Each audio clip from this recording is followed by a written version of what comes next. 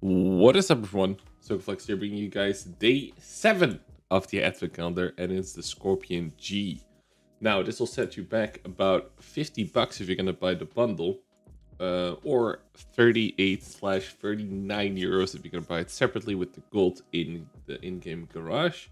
And actually, I was like, you know what? I'm gonna actually check because 5,000 gold, it's the half of this, so that's actually fairly expensive. So I actually checked.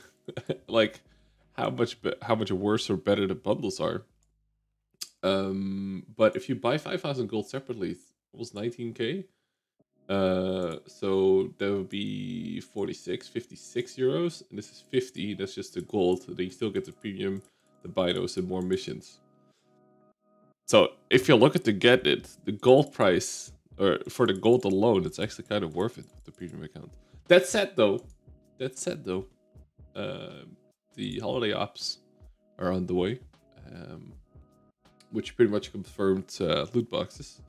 So the gold and premium time in these is always pretty much worth it. So keep that in mind as well. But yeah, the Scorpion G, do recommend it. Short review, yes. Long review incoming.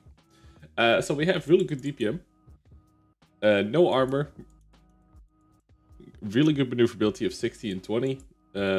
Dispersion is really good as well, 0.29. 2-second aiming time base.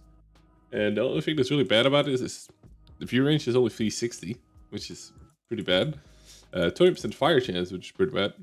And you could argue that 7 degrees of gun pressure might not be enough.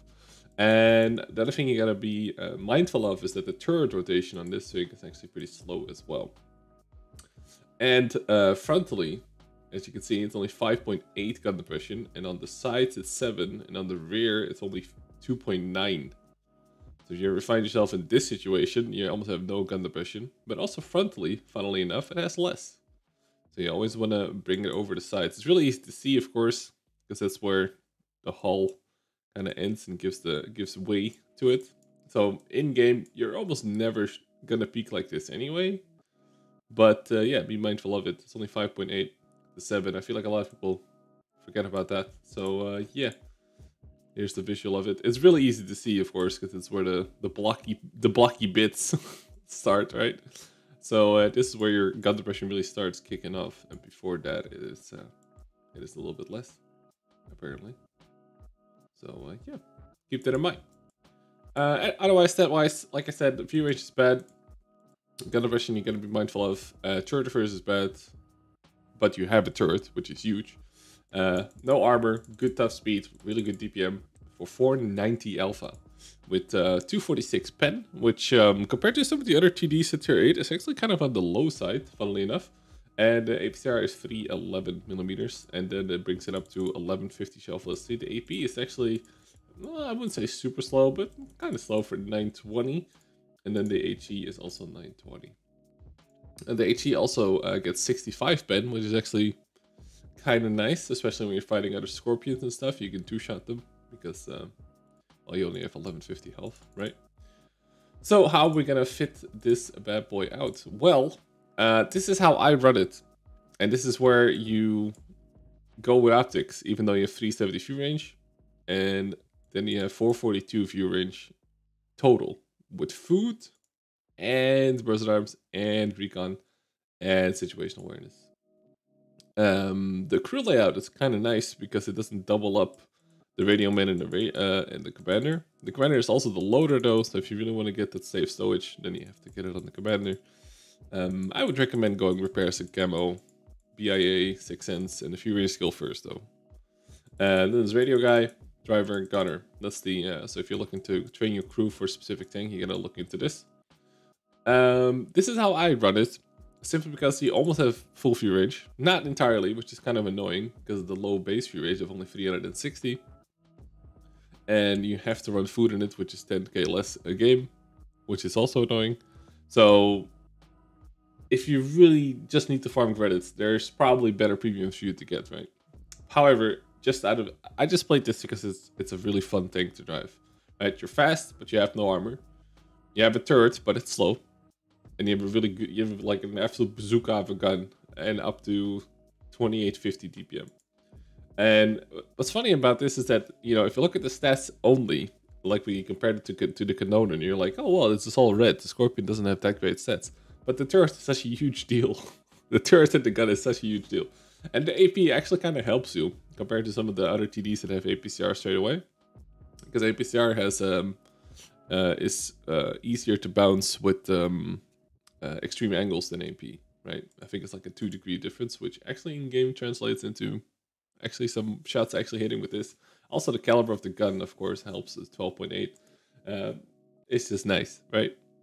So would I recommend it? For sure. Like this is like when they brought this tank out first, the Scorpion G, I free marked it. Had a lot of fun. And then like a year later or something, they introduced the Scorpion without the camo. And this one is the Scorpion G. So I'm looking at the one without the camo. But hey. And they had like a thing where a week long you could basically email them or be on a list or something and be like, okay, I want to trade this in for the regular Scorpion. Because effectively, you would lose money because you lose the camo that's on the tank, right? Now you have camo for all seasons. Now you don't, so you have to buy it. But I did it anyway, and I haven't played it yet. But I just did it like, if I ever feel like free marking a Scorpion again, you know, get an extra gun mark, I suppose. I'll just play a Scorpion. So yeah, it'd be dumb of me to not recommend it at this point. Yeah, it's a really awesome tank, and what I like about it is that it's made out of paper, right?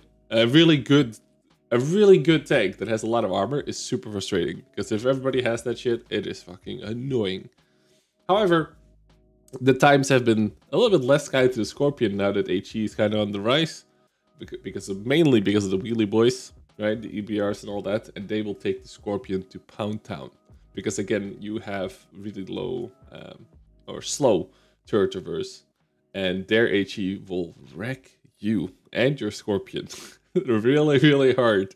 And of course, all the Japanese heavies, all the tier 9s and 10s have derp guns now, and yada yada, right? There's a lot more HE being slung, I feel like.